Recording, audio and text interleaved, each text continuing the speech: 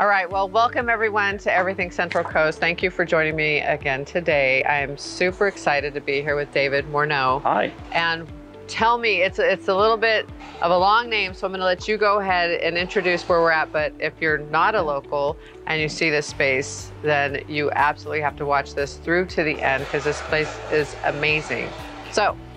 Well, welcome to Vespera Resort on Pismo Beach. We like to call it the shining star of the Central Coast. This is really, our goal is to become the community's resort, and we really want the residents of Pismo and neighboring communities to always feel welcome to come on our property. You don't have to be a hotel guest to come and enjoy. Good to know. So, yeah, and like, I mean, locals are welcome. We want everyone to come in and experience the service and the hospitality that we put on for our hotel guests as well.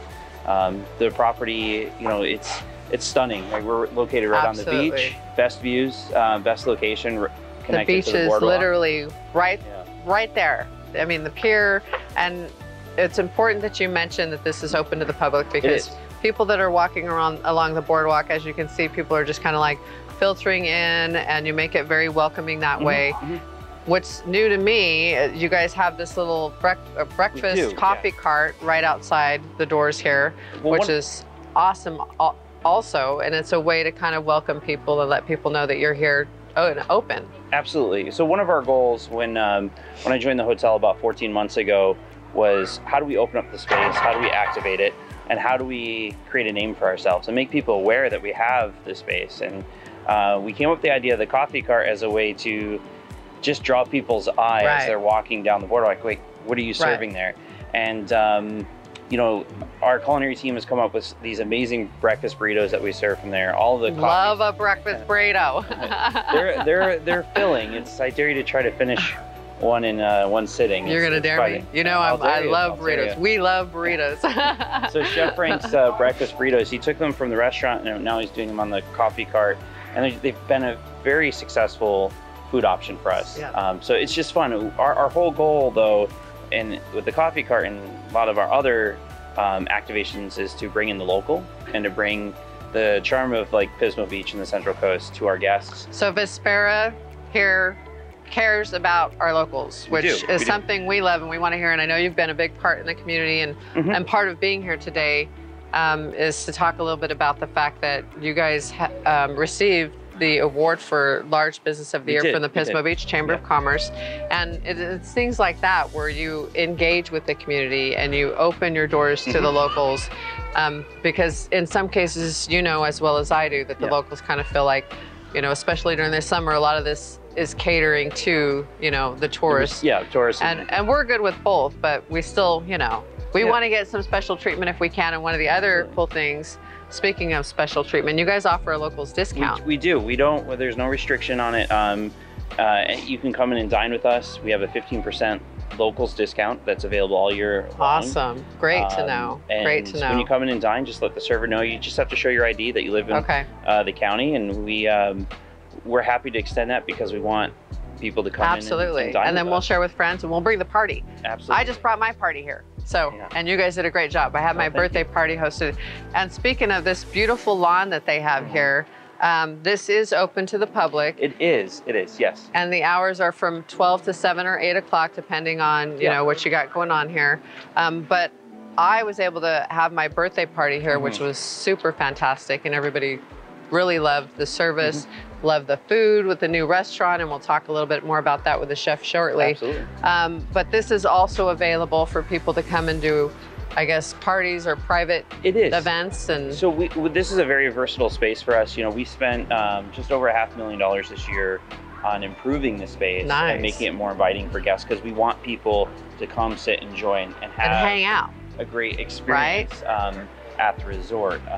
All the furniture is brand new. We have more that's coming that'll be over the next couple months. Great. We're really redesigning the space to create more seating, create more activation. You've done a great job since you've been here. I mean, I have to really congratulate you, because you immediately came in, you started making changes, all good changes, of course, changes that we, the locals, have noticed and appreciate. And so great job on that. Clearly the fire tables, it gets a little chilly here at night. It does. It's overcast and you'd think it's cold here today, but it's actually pretty warm. It is pretty warm today, yeah. It's very nice today. Any day above 70 is warmer. Yeah, no kidding, right? We're spoiled brats over here. And we love it, but we definitely pay the price. But you have amazing places like this to come and enjoy and hang out and dine. You guys have fire tables out here, like I was just saying. So on the nights that it gets a little bit chilly, you can just bring some friends. So you can just come anytime, hang out, have a glass of wine, maybe have some appetizers. Your tacos are spot on, by the way. I had those at my birthday party. Many of them, so it's... And the ceviche, I have yet to try. I heard rave reviews about that. You know, the ceviche is fun, it's playful. Like what I'll say about Chef Frank is, like, my favorite ceviche is actually the dragon fruit ceviche, and it's a vegan, vegetarian friendly dish, and it's you would never expect it. Right, and people assume that ceviche has to have seafood in it, but it doesn't. It's just a method of cooking with citrus. But chefs really gotten creative with it, and it's been very popular. And he's great. And he actually won top chef at Taste of Pismo in 2021. So we've been doing our wine dinners once a month, and we've had some great partnerships with some of the local wineries. We've learned a lot from the process. Okay. But now we're going to start expanding that to tequila dinners and local brewery dinners. Great. And just really. So things we can all look forward to. Yeah, not every guest wants to come to a wine dinner, but you know, I think everyone will come to a tequila dinner. Yeah, and the holidays are around the corner, so no better time, right? Yeah. I love it. So again, making so many positive changes here. You're doing a fabulous job, and I'm excited to find out more from the chef about the restaurant and what changes have happened there as far as the menu and whatnot, and get into a little bit more of that. So needless to say, I'm getting hungry. I think it's time to get to the kitchen. Absolutely. Thank you so much. Thank you, Valerie. Thank you.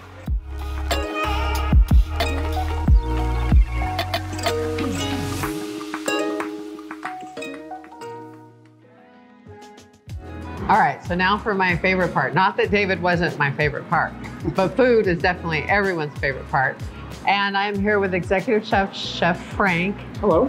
Thank you so much. This food looks amazing, and I'll try not to dig in while we're sitting here having a quick conversation. But so Pequín, Coastal Cocina, that is the new rebranded restaurant here.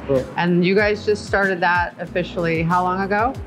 It was just beginning of May, I want to say. The beginning of May, okay. And clearly you had a lot of influence on this. And I believe the name even comes from you yourself, right? You want to tell us a little bit about that backstory? Yeah, we eventually came across or fell upon Baja Coastal. Nice.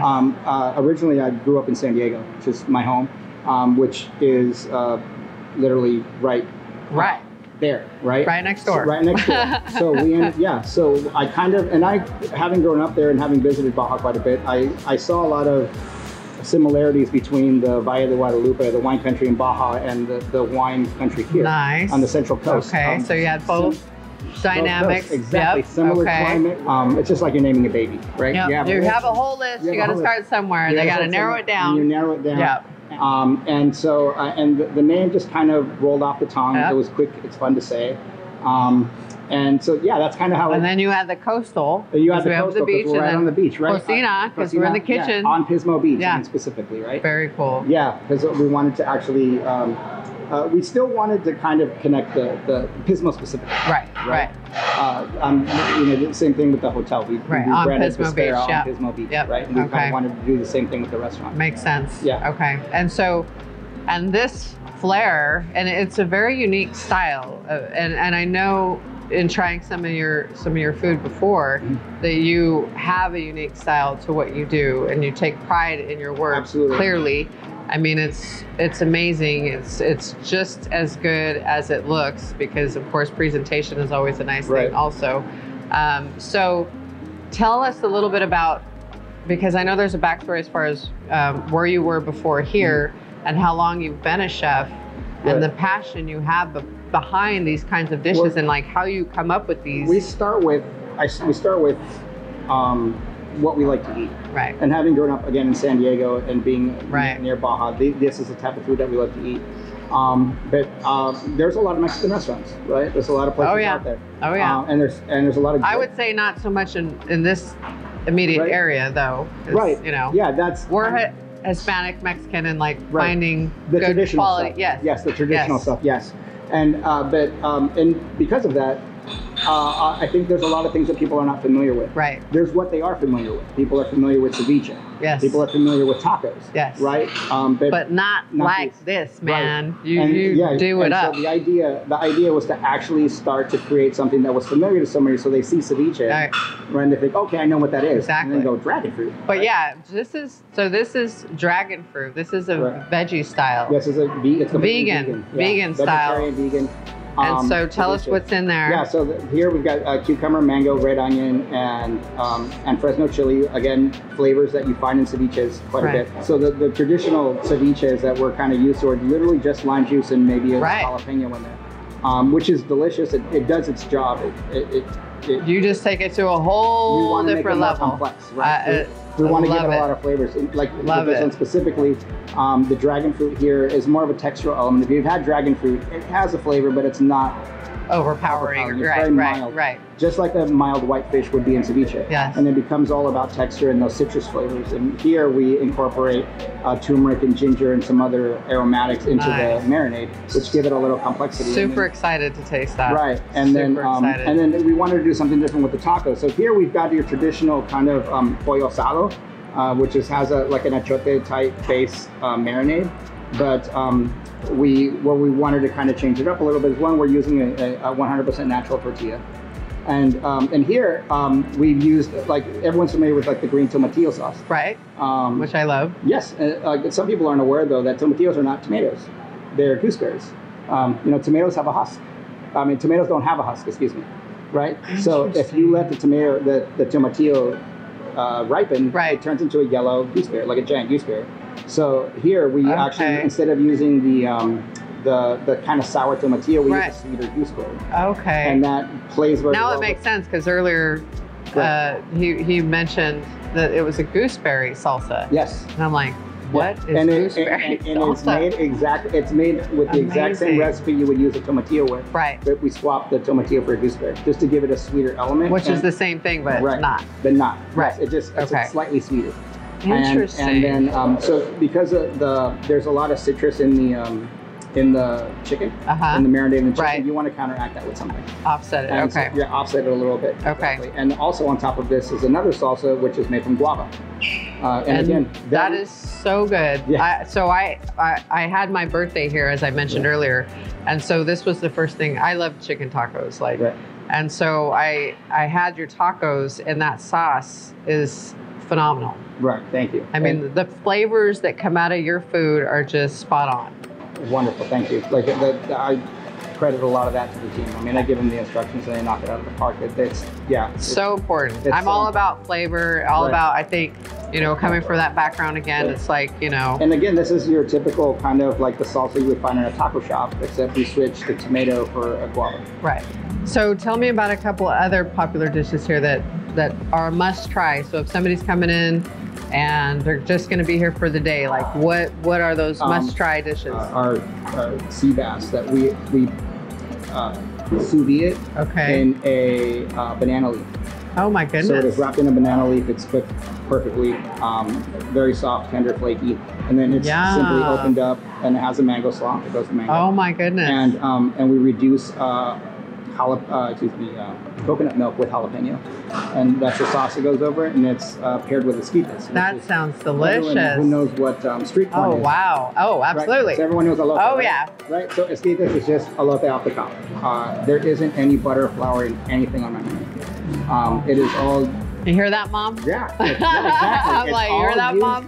It can happen. It can happen. It can happen. Absolutely. So it has a health element. It has a health element, and like traditionally, when we want to thicken something, we use a seed, we use bread, we use the tortilla. Right. Right, and that's how we fit. Like we have 4 or 5 different moles, and they're all thickened either with some kind of vegetable. Our vegetable moles are just pureed vegetables. This is great. Right. So we're going to bring a chowder back. People are excited. Are you? Yeah. So at the cook-off, we're going to debut it. Oh. And it'll eventually come back to the menu. Good to know. Okay. And it is thickened. It's not thickened with flour or with a roux either. So it's going to be really interesting. And it's going to be. And he's fun. not telling. I'm not telling. He's like I'm not telling how it's happening, but it's happening. It's happening. And it's not thickened, and it's fun because it's going to be So our kind of spin on it is going to be that rather than put potatoes in it, which are used to, right. we're using hominy. So it's almost like creamy pozole. Wow. Right? So it's like creamy clam pozole.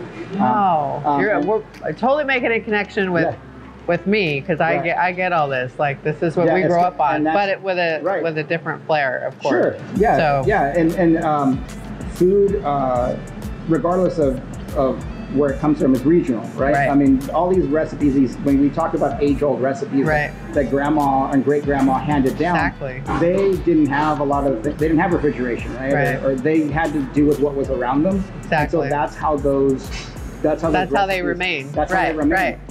And so you're able to taco, like, I'm from San Diego, right? But this is a Pismo taco. Right. This is a Central Coast taco, baby. This is a Central Coast. Because it's, I mean, the elements and the flavor profiles of what people are looking for. Is what's here. Or what's here. It's what's here in our region. You know, it sounds cliche, but it's my dream, having grown up in Southern California, to introduce people to what I like to eat when I was growing up and when I was a child, on the streets of Tijuana, in downtown San Diego, and around there, and nobody's doing it like this here. Right. Nobody's doing it like this. Right. And then we put the Pismo twist on it. Right. So that it's we can, again, approachable but different and unique to the area. And so the cocktails, and I know those are still being put together, and you know, you guys have done this, and then the cocktails coming, I believe, are going to be a great pairing to your food. We have a base of like 4 or 5 currently that we just put on, and they're phenomenal. And again, it's similar concept. Right. You know what they are. It's a adding that extra flair. It's a margarita. It's a michelada. It just has that Pequin Pismo spin on it. I love it. That's what's a little bit. So they're all a little bit different. I love it. I want to thank you for taking the time today. You've done a great job. I would just encourage everybody to come out and try Pequin Coastal Cocina. I mean, Chef Frank, you're usually, I see you a lot of the time here. I'm here all the time. Yeah, and you have your signature glasses, which you always have. I don't know that you change colors, do you? Sometimes. Occasionally, but I always recognize you because of the glasses. The glasses. From afar. Yeah, the glasses and the hat. And so say hi, you know? I mean, you guys are so friendly with the community, and you know, I was just mentioning how you guys were awarded by the Pismo Chamber of Commerce, the large business of the year. Last year you won the Top Chef competition. And so they're just involved, and we love that you're involved. You know, the locals really appreciate that, and again, I can't even express how thankful we are that we have people like you here that can create this whole experience and like take the time to do what you guys have done, and I'm looking forward to the extension of the bar menu also, because that's going to be exciting. Absolutely. They might have something coming on Tuesdays. More to come. Yeah. Right. Wink, wink. Wink, wink. Right. Yeah. It's our pleasure, and you know, I'm sure David probably mentioned we want to become the community's resort. Right? Yes. The community's beach house. The community's beach house. I love it. Don't tell us, because we'll set up our tents out there, and we're not going to go anywhere. We'll be camping out. This is great. Well, it's a beautiful space to do it. It is. So, it's gorgeous. Well, thank you again. Really appreciate everything you do, and I know you will be seeing me back here again very soon. Fantastic. So, all right. Can't wait to have you. Thank you. Thank you. And a big thank you to our sponsors: Harry's Nightclub and Beach Bar, the Pismo Beach Hotel, Simon Mercado Photography, and Cool Cat Cafe. Produced by Noble Productions.